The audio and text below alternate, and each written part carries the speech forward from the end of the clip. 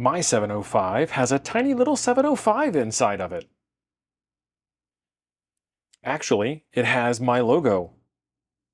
Howdy everybody. Ooh, reflection. Howdy everybody, Steve here, KM9G. Today I'm going to show you how to get your own personal picture onto your Icom 705. Let's do this. If you don't already have an SD card, you're going to need one. If you have a little micro SD card like what the radio requires, you're probably going to need a big SD card to go into the SD card reader on your computer. And if your computer doesn't have an SD card reader, they make little USB SD card readers.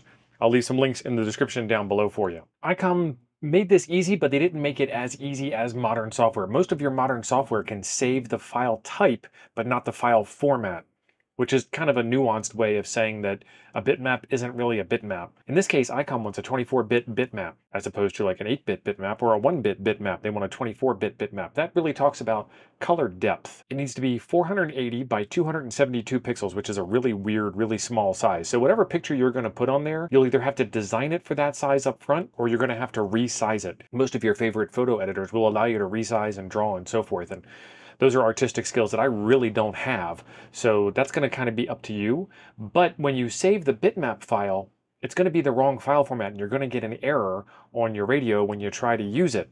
And that's where a little bit of imagemagick. And if you're running on macOS, or you're running on a Raspberry Pi, or some other Linux computer, it is really easy to install imagemagick. And then there are some things for Windows, and I'll let my buddy Hayden tell you about how he did it on Windows in this video up here at the top. Gotta put my danger glasses on so I can see what I'm doing.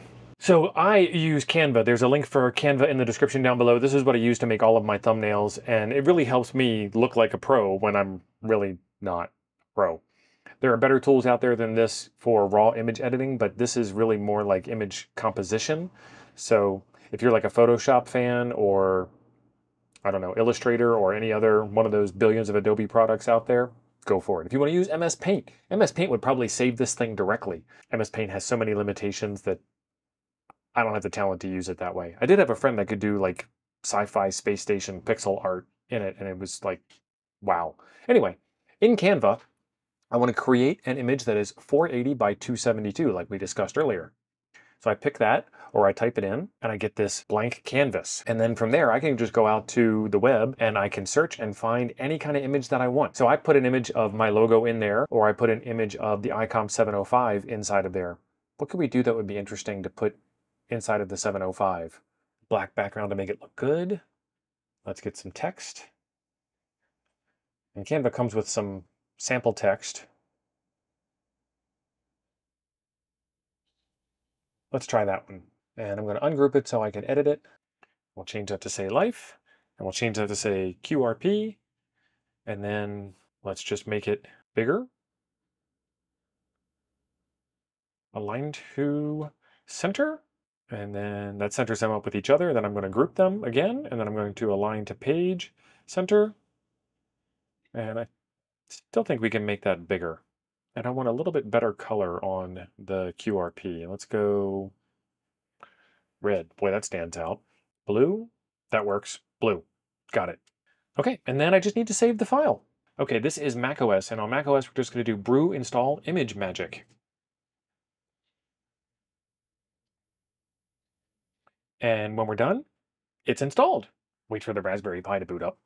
Okay, and then this is a Raspberry Pi, and I bet you the command is exactly the same, but let's check it out first. Well, I bet you the package name is the same. You know what I mean. The interesting part to note is that magick is spelled with a K, M-A-G-I-C-K. And there it is, imagemagick. So on Raspberry Pi, it would be sudo apt install imagemagick, just like on macOS, it was brew install imagemagick. Yes, I'd like to install it. And there it is. So there's only one difference between running it on macOS and running it on Linux, and that is the name of the command. On Linux, it's going to be the word convert, and on macOS, it's going to be magick.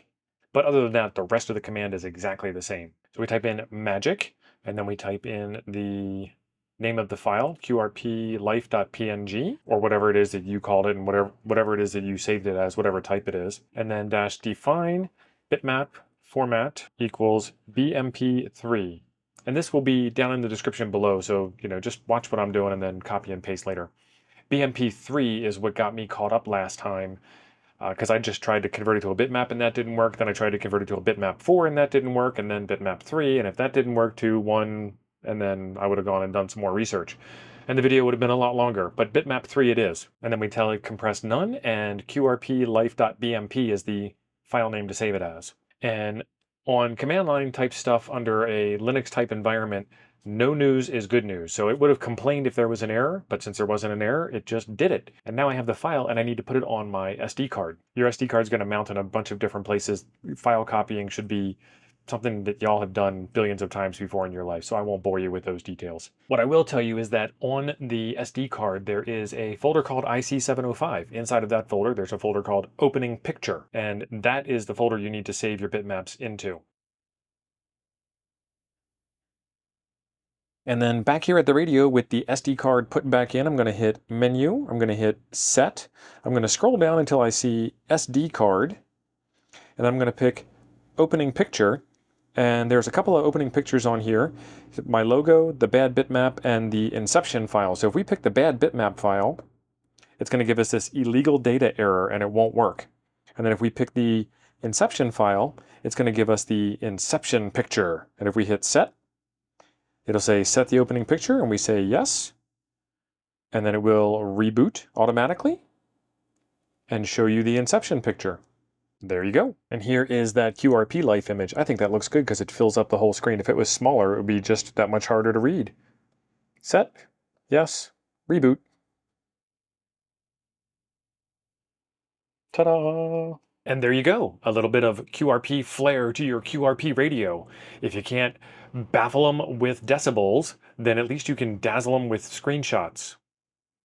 I don't know. It's worth a shot. Instructions in the video description down below. There's a video right over here I think you might enjoy next. Thanks for being awesome. I'll see you over there.